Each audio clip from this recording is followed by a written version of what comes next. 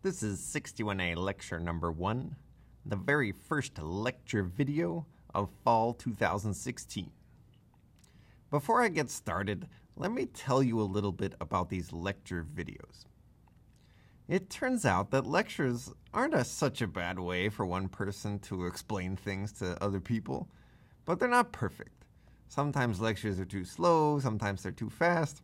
Sometimes when you're listening to a lecture, you stop paying attention for just 1 minute to check your Pokemon or whatever, and then you can't follow what's going on for the rest of the lecture because you missed something important. Well, it turns out that videos fix a lot of these problems. So with videos, you can pause, you can rewind, you can play them faster or slower. You can even do wild things like pause, go to the course forum, ask a question, wait for a minute for somebody to answer that question, and then resume watching the video. Now, videos aren't for everybody. Some people prefer to come to live lectures because they find they're more interesting or engaging, and that is fine with me. But I do want to give you the option of watching videos instead of coming to live lecture, just because I think they're better. So in 61A, the way that works is that I will always release lecture videos like this one before the live lecture. And I'll make you a deal. Whatever I'm going to plan to say in live lecture will also be in the videos. So you won't miss anything by watching the videos instead of attending live lecture. Now, not every video is going to be newly recorded this semester. I reuse a lot of videos, but only when I'm sure I'm going to say exactly the same thing as I did the previous year. If I decide to change any content, even a little bit, I record a new video. That way you always know that by watching the videos, you get the most up-to-date lecture content. So should you really watch videos instead of attending lecture? Well, it's up to you. I think a good way to make that decision is to come to at least one live lecture and see if you like it. And a good one to come to is the very first lecture. This semester, for the first time, I've reserved an extra large lecture hall, Zellerbach Auditorium, because we have an extra large class. So I would suggest coming to the first lecture. You don't have to.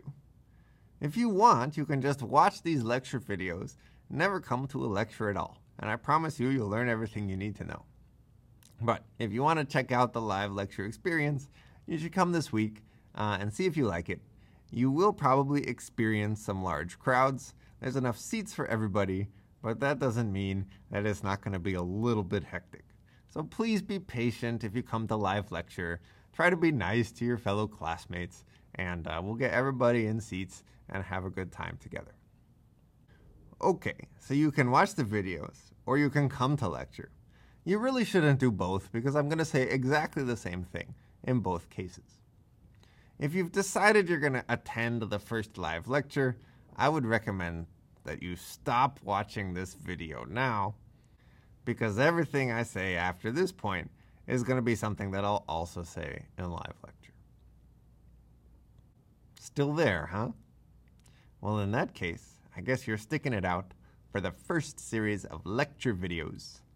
And so let's get on with the course content. Welcome to CS 61A. I'm John De Niro.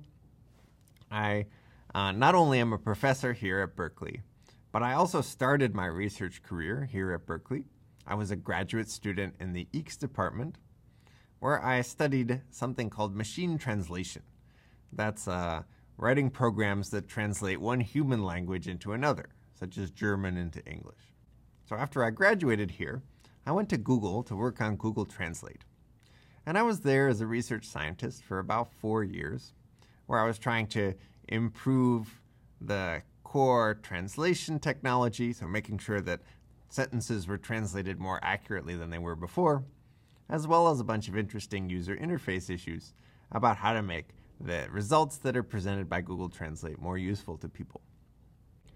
But as soon as I went to Google, I missed teaching, and I wanted to get back to teaching. So even while I was there, I would come and teach a course here at Berkeley. In fact, I was teaching CS61A. Even after my first year at Google, I'd just come back to campus once a year and teach this class, and I really enjoyed it. It was a smaller course back then, and then it grew and grew, and it became more and more fun, and I decided I should just do that all the time. So I have since returned to Cal full-time to be a professor here. So I've left Google, returned to my favorite place in the world, which is Berkeley. If you want to reach me, send me email. Or you can post on Piazza. Piazza is a handy course forum software that lets you post directly to instructors or to the whole class, depending on who you want an answer from. You can also talk to me in person. I know it seems like there are so many students in this class, it doesn't make sense to try to talk to the professor one-on-one, but I really do like to talk to individual students. And usually after the first couple of weeks, there's plenty of time in office hours for me to talk to people individually about whatever they want. So my office is 781 Soda, and my office hours are 11 to 12 on Monday and Wednesday. Or you can find appointments on deniro.org/meet. And if none of those appointments or office hours fit into your schedule, just send me email and we'll find a time to talk. So that's me, but I do not teach this course alone. I could not possibly teach this course alone. This course requires an army of people to teach correctly because there are many students, and those students need individual attention. So I am supported by the CS61A community. There are 45 undergraduate student instructors, also known as teaching assistants, in this course. In this semester in particular, we have a ton of people who have taught multiple times before. Their students loved them and they loved their students enough that they came back for another round. So we have great experience on the staff. I'm really looking forward to working with them, and I think you'll enjoy getting to know them as well. The teaching assistants teach the lab and discussion sections, which you'll attend each week. They also hold office hours in case you want to talk to them individually about whatever you want. And they do a lot of other stuff. They develop assignments with me, help me grade exams, and many other things.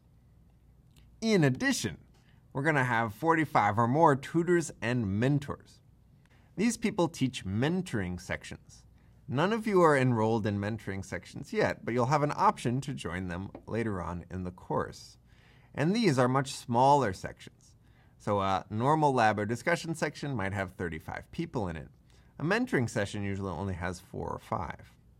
And they're a chance for you to get together with just a few of your peers and someone from the course staff and work through problems so that you get extra practice and kind of receive suggestions from somebody who has more experience with the subject matter. So it's a really great way to learn. In these small group settings, you'll learn more about them in the next couple of weeks. Tutors also hold office hours and do lots of other stuff. In addition, we have more than 200 lab assistants. So they will be in your lab sections, helping answer your individual questions. And the last part of the 61A community is what makes it the most special of all, your fellow students. Now, there's a big number of students in this course, absolutely. But they're not just any people. They're Berkeley students. They're great students. Folks who will work hard and support you if you're willing to work with them. People often ask me, what are your tips for doing well in 61A?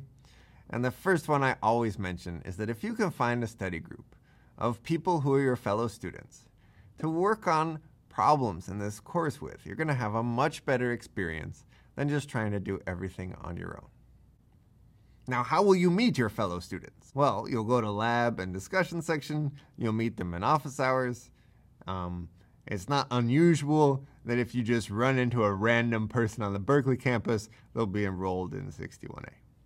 So you'll have plenty of opportunities to meet them. You don't have to go to lecture to do that, but you do need to go to all the other parts of the course. So what are the parts of the course anyway? Well, there's lecture. As I said, videos will be posted to cs61a.org before each live lecture, and I'd recommend watching those, but you can come to live lecture if you want. I mean, I'll be there. It'd be a little weird if none of you came, so maybe, volunteer 1 or 2 people to come hang out with me. But you can also just watch the videos. But lab section is something that you need to attend live each week. In fact, I'd say it's the most important part of the course. It starts next week, and in lab section, you'll come into the labs in Soda Hall, where we have a bunch of computers. You can bring your own computer too if you prefer. But you're going to be working on programming exercises, practicing what you learn in lecture, and making sure that you understand how the ideas that we talk about in lecture actually apply to writing programs. There's also a discussion section, which I'd say is the most important part of this course. Discussion section will actually start this week. Don't know what discussion section you're enrolled in? You can find that out by looking up the section number of lab and going to cs61a.org/weekly, which tells you all of the discussion numbers and where they meet. So if you're in Lab 102, that means you're also in Discussion 102, and Discussion 102 is taught by Eric Nelson in 310 Soda from 9:30 to 11 a.m. on Thursday. So please make sure you start going to discussion section this week. This week is a little bit unusual. We're not going to focus on technical material. Instead, we'll focus on making sure that you meet some of your classmates, get your questions answered about how this course works. There are also staff office hours. That's probably the most important part of this course. They start next week, and it's a place where you can drop in and ask individual questions and get individual answers about whatever you want. Homework help, or understanding lab or discussion or lecture, whatever you want.